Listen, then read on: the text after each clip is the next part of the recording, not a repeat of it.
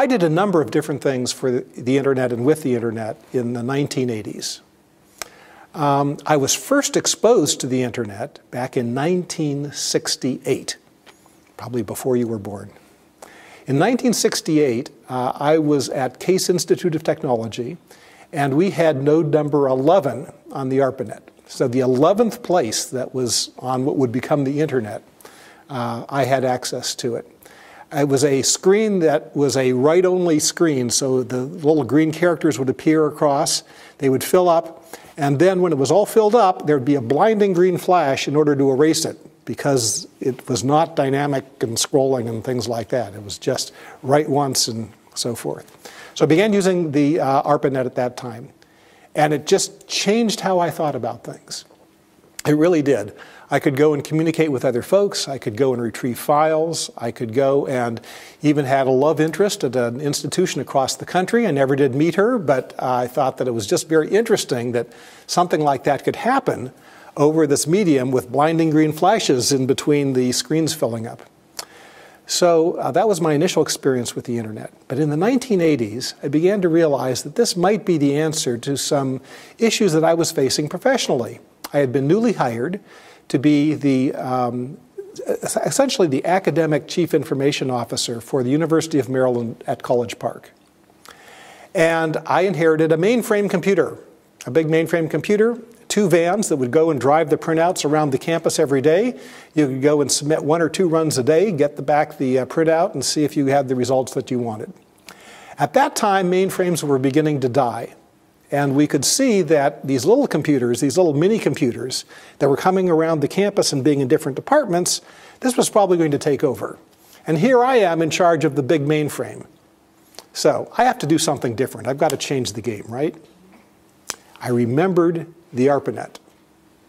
Implementations for that were available for all of the different mainframes.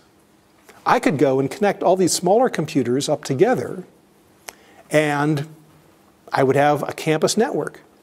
So the University of Maryland College Park became the first campus in the country to adopt the internet technologies, because I needed some way of being able to go and get all these mini computers and MIDI computers together. So I used my period of time, my honeymoon period with the university, to go help make that happen.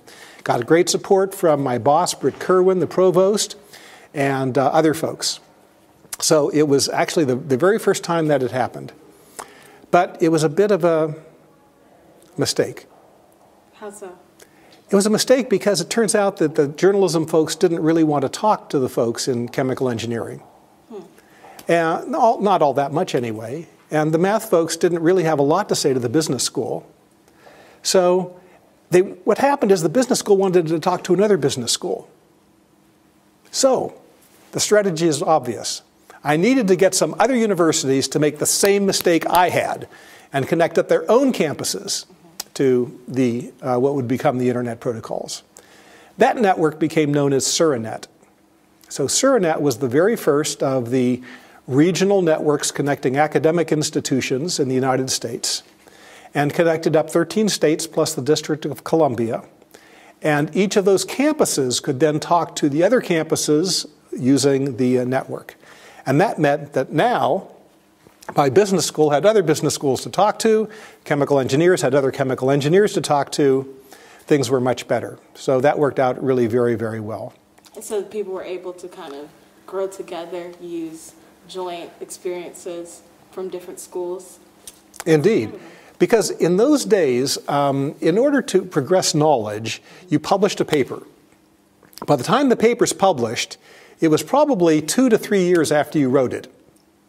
By the time that you write it, it goes through the editorial cycle, it goes to the printing press, the printing gets shipped to the library, you go to the library and read it. It could be 3 or 4 years. So the ability to build on previous knowledge was limited by how long it took to do that.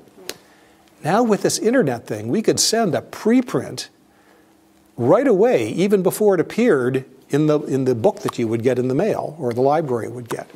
And that meant you could build on things that people had discovered or had worked on only 6 months ago or 3 months ago. And it really sped up the pace in which research could be done. And it was about that time that my courses began changing. I was teaching computer science, And once the network allowed us to get new information sooner, I began changing my syllabus 25% every year because of all the new material that was becoming available over the network that I could go teach. I had the College Park campus connected to these other campuses. But what about other places and networks? The federal networks, the other networks that were growing up across the country, they should all get connected to each other. And there was kind of a question about how that should be done, because each of those networks was financed and organized by a particular group. So would it be okay for something sponsored by the National Science Foundation to talk to something that was sponsored by NASA? And the answer was, we didn't really know. And people began thinking, well, maybe we need to incorporate like passport-like information in each packet so that we could tell if this packet was allowed to go from the NASA network to the NSF network or to some other network or to some university-sponsored network. But it was getting complicated. Well, maybe it depends on who sends it. Maybe it depends on if there's a network outage somewhere and you need to use this other network because there's a network outage. There's all of those issues and questions and problems that could have occurred. And it was just kind of holding people up. Well, we don't really know if we can enforce the right rules to connect up the networks. And then a thought struck. I'll invite all of these other networks to connect to the University of Maryland. The University of Maryland, big university, has lots of departments, can go connect to lots of other networks for lots of other purposes. So the astronomers need to connect to the NASA network, for example. By connecting themselves to the University of Maryland at a single point, it meant that they were all connected to each other.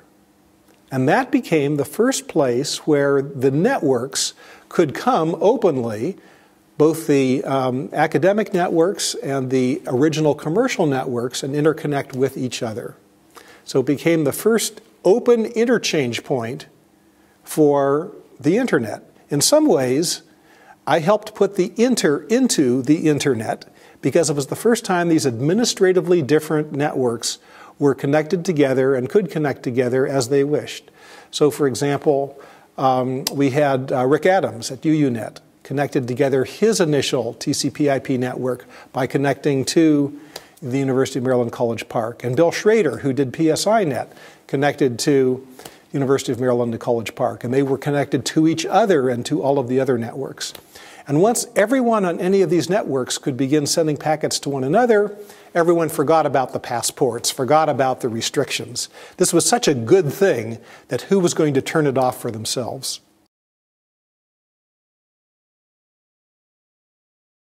I think just like weather, the internet is displaying all of those weather characteristics and all at the same time, and all in different places. So in some ways it's very sunny. We've got greater interconnection than ever before. We've got great mobile connections. We've got lots of innovation happening. But in other areas it's kind of stormy and threatening because we have various governments and religions which are trying to restrict the flow of information along their lines that they think are most appropriate and maybe are appropriate for their areas. So I think that's fine. But it does really hinder one of the values that we hold dear in the internet, which is the ability to interchange information freely and to be able to say what we want and to be able to learn what we want and to be able to act on those things and create new businesses based on the information society. So windy, definitely, because we're seeing lots of winds of change. So I'm invoking the winds for the winds of change. I'm invoking sunny for all of the interesting innovation stuff that's happening. One of the most valuable companies in the world, Apple, is either number 1 or number 2. Is based on that kind of innovation and internet capability. And I think also we've got some fairly stormy spots where there are restrictions and firewalls and so forth that are really preventing those societies from reaping the full benefits that they could.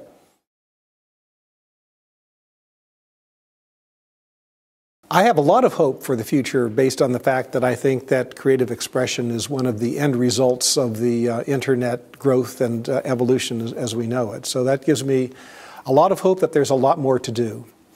Voltaire once said that the better is the enemy of the good.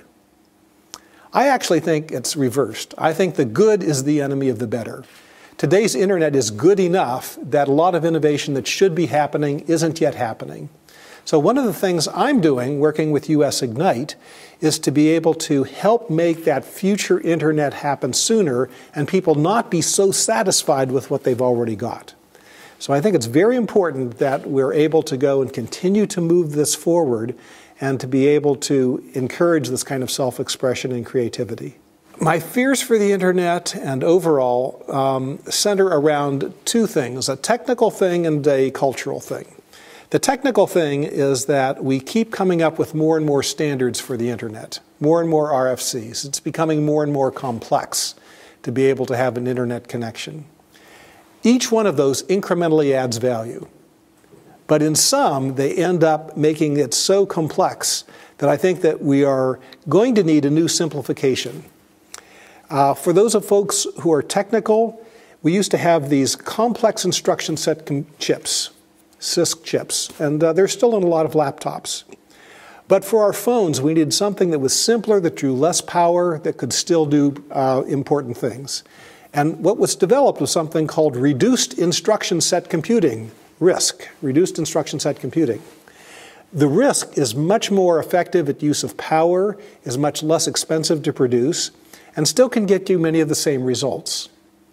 I think we're going to see some kind of a revolution like that happen in the internet, where the complexity of the internet protocols are, for some purposes, not all at once and not in some big sweep-it-away revolution, but in some incremental way, augmented by some much simpler protocols that can do the things that they do very well at less expense, which means it can be deployed more places.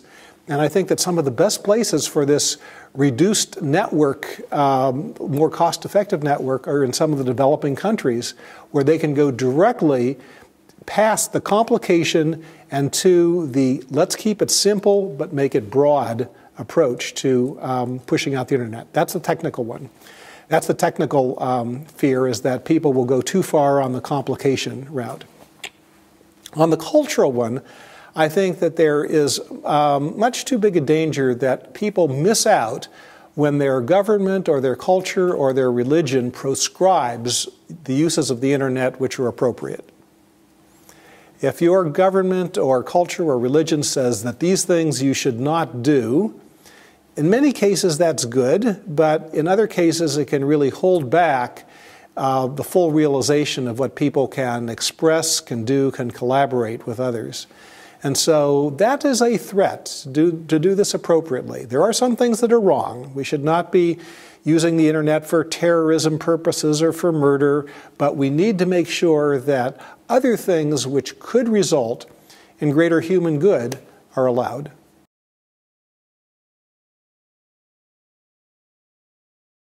US Ignite, my organization, is looking for those advanced applications of new networking technology that can make a real difference in advancing the state of the internet and what people can do.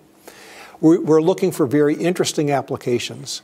One is to go and make video conferencing ubiquitous at high quality and low cost.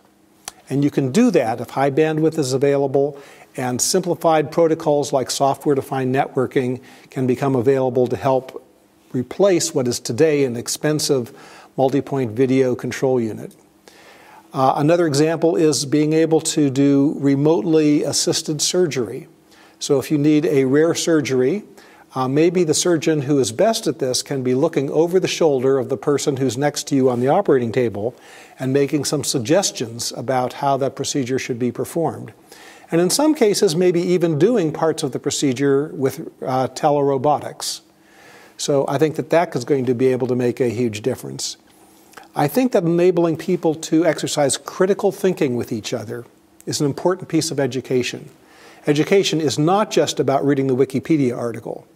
It's about learning how to use information, to think about it in ways that go and trigger critical thinking and help that skill be further developed. I think that the network is going to do that.